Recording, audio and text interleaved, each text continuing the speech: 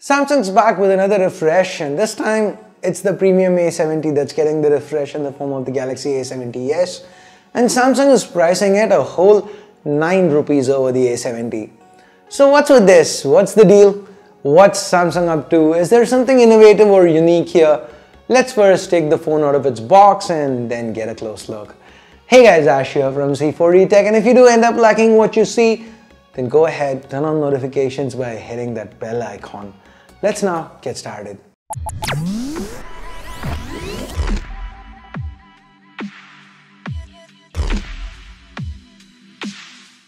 So guys, this is the box the Galaxy A70s comes in. To the front we have a picture of the phone, the Samsung and A70s logos, more branding to the sides, very similar to what we've been seeing with the other S refreshes. To the back we have some spec highlights, the Infinity U display, triple cameras, super fast charging. The top contains the pricing sticker, this is the MSRP of course, and the bottom we have the IMEI number here, and it also mentions the color of the phone, Prism Crush Red. All this is pretty standard stuff, pretty much what we've come to expect from Samsung, no surprises here. So let's now take our unboxing knife, cut through the seals on both sides and open up the box. Once open, the first thing we see here, that's another box on the top lid. This one contains the warranty card, regional lock guide as well as the quick start guide. Samsung's included a soft case, which as always is a welcome addition. Let's set it aside and get to the Galaxy A70s itself. Removing the plastic wrap and the plastic on the sides, this pattern, it reminds me of the A50s. Seems to be a design language that Samsung's following for the S versions of the Galaxy A series. And that's a weird thing to say, isn't it? The S versions of the A series. Anyway, we have the same diamond design but with the red color here. It looks different. Let me turn the phone on, put it in its case and set it aside for the time being.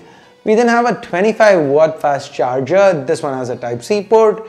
Then there's a pair of in-ear earphones, a USB Type-C to Type-C cable, and finally the SIM ejector pin.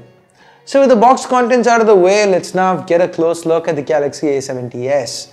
Now there's only two things that's really changed since the A70, and one of them we've already seen. Now that's the back. It's now that diamond design. It looks nice. It's still plastic though. The height, the weight, the thickness, no, that's all identical, no change whatsoever. So ergonomically the phone feels exactly the way the A70 did in hand.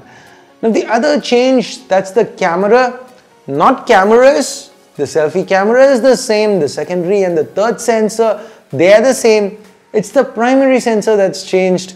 Instead of the 32 megapixel f1.7 that we got with the A70, instead we get a 64 megapixel f1.8. And in case you were wondering, yes, this is Samsung's GW1 sensor, the same one we've been seeing on the Realme XT and the Redmi Note 8 Pro. So let's now take a look at a few samples, shall we?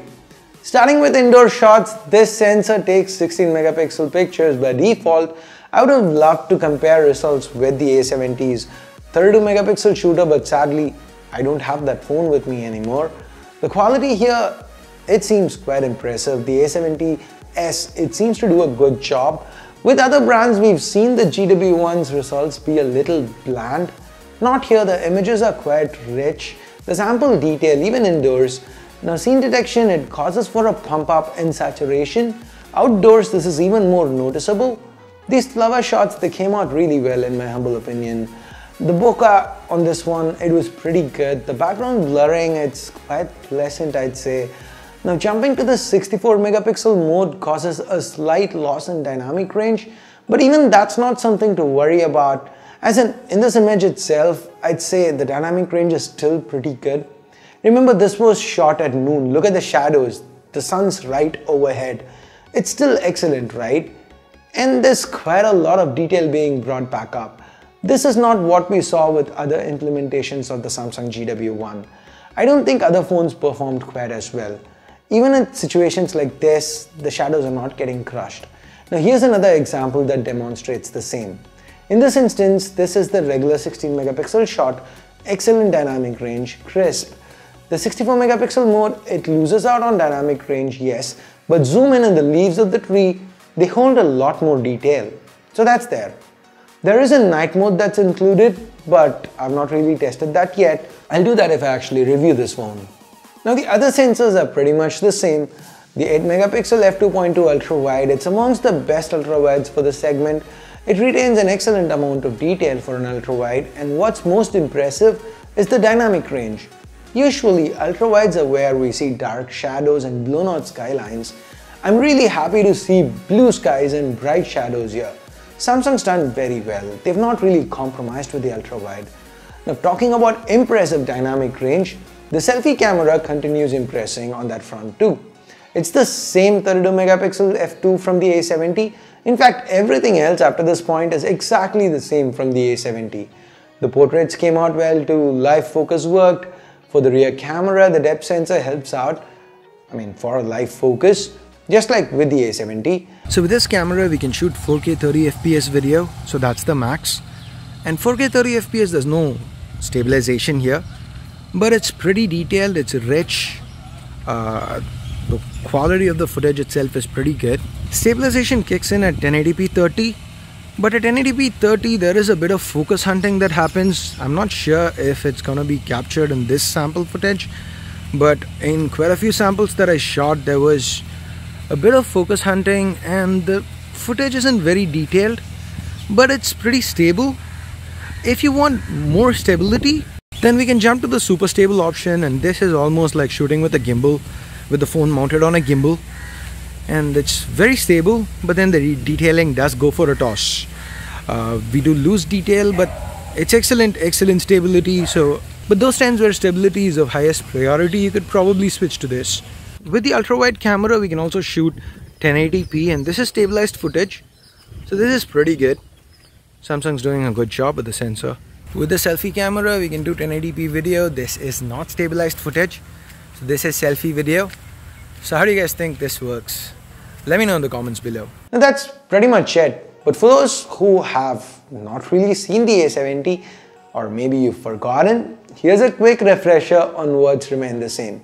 The display is 6.7 inches, it's an Infinity U panel, so that's an AMOLED panel with a Full HD Plus resolution.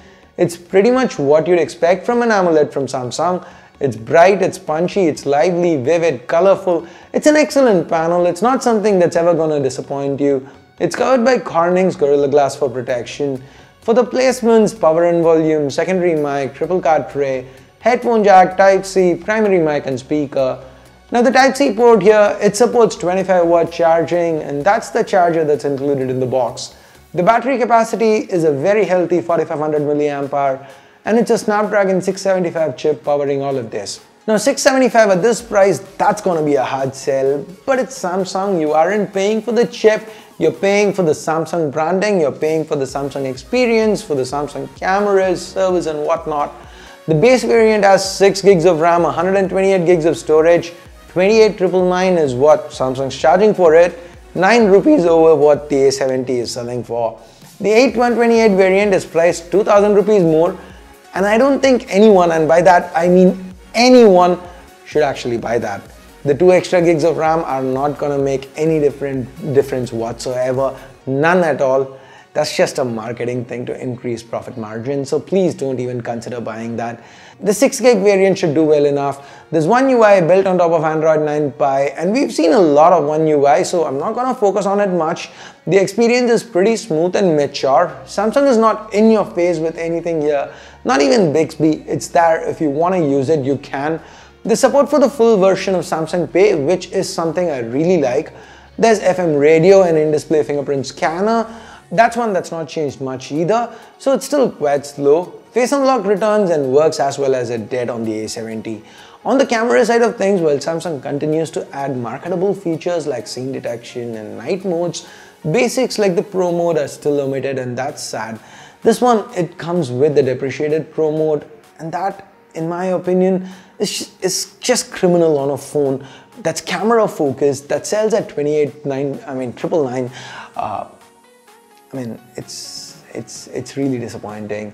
Now, is this a price anyone should consider paying for a Snapdragon 675? After all, the 675 is a chip that we've been seeing on phones priced at half of this, right? Well, if a Samsung phone is what you want, then maybe you could consider this. If offline is where you're shopping, then maybe you could consider this. But online, if you aren't brand conscious, then this might seem way too expensive for what is being offered here. A few generations back, if you think about it, for this price, Samsung was offering glass builds, water resistance. Now, how do we go back from there? How do we go backwards? How do we go down to plastic? I don't really understand. But anyway, what do you think? Should I review the A70s? What are your thoughts? Let me know in the comments below. And also let me know, what do you think about the A70s? Is it good? Are you impressed with this camera? I feel the 64 megapixel GW1, Samsung's done a very good job with it. What do you think about that? Overall, what do you think about the A70s as a package? Do you feel it's priced a little too high, or is it okay for it being a Samsung phone? Let me know anything and everything you think about this phone in the comments below. And what other videos would you like to see about the A70s? Also let me know that in the comments and I'll try to make that happen. And I guess that's pretty much it for this video. Thumbs up, thumbs down based on whatever you felt about it. Subscribe, turn on notifications by hitting that bell icon if you haven't yet.